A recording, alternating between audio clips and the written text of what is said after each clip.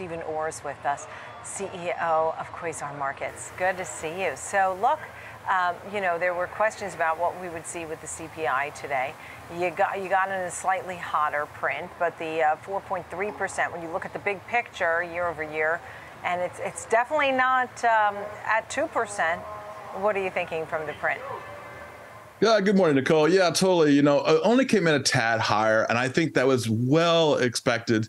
I don't think anybody really thought that we'd have a huge print for CPI. It came right in line in my eyes, pretty much. And I don't think anyone's shocked about that inflation. But to me, it seems that the Fed is starting to continue to use that bazooka to swat a fly. And so I do not see in any way, shape, form, or fashion the Fed raising rates coming up in September.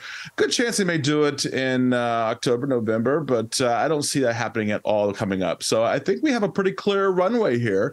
And a lot of that CPI print there had to do with oil, and I think the Saudis have a lot to do with the OPEC and with the cuts that they put on. But quite frankly, I think inflation's in check. I think we're okay. I think people are expecting it now, and I think we're back to normal.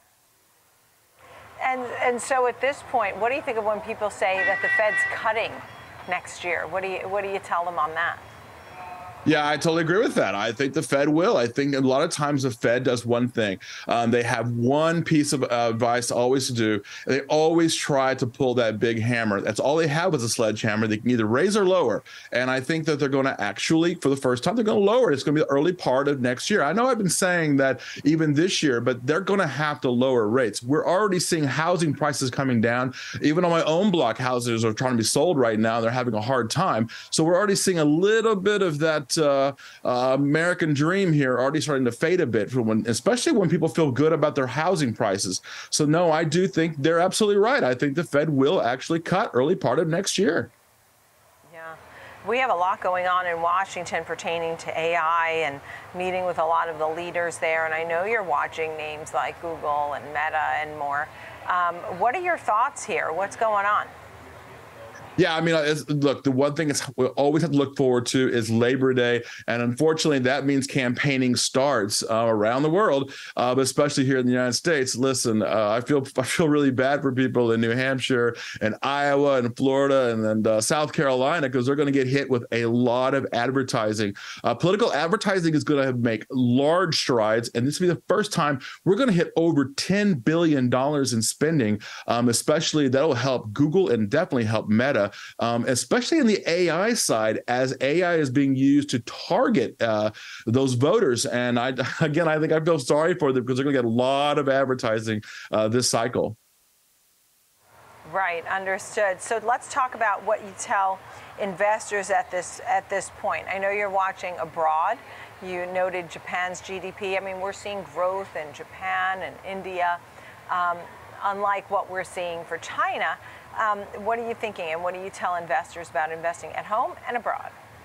Yeah, you're totally right, Nicole. I definitely see the bright spot here in investing is not here in the United States. Even though I am long here in the United States, it is absolutely in the Asian Pacific rim, especially in Japan. Look, the latest manufacturing business survey came in at 5.4%.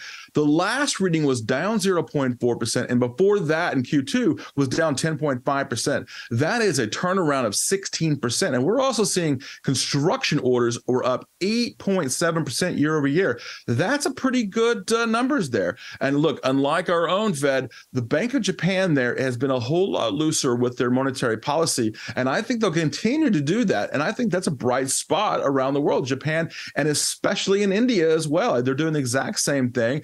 And software sales are doing quite well, I think, in India. And I think you're seeing construction and industrial production quite nice in India right now. As we talk about here at home, and you said you are long here at home, even though the bright spot, in your opinion, really was Japan. But, I can't avoid the Magnificent Seven. And yesterday we had a big Apple announcement. Do you like any of those names for the long term, or anything else that sort of jumps out at you as a go for an investment?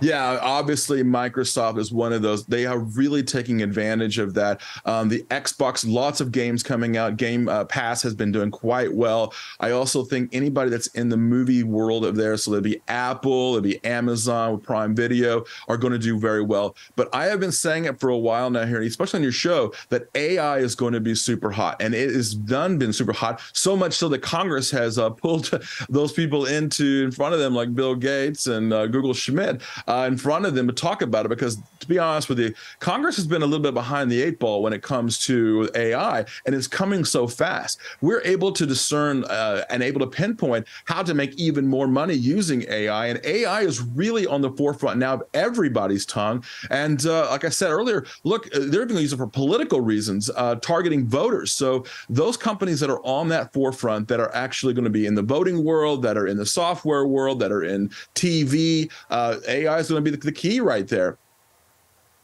All right, good to see you. Steven Orr, always great to have you on the show. Thank you so much of Quasar Markets. Thanks.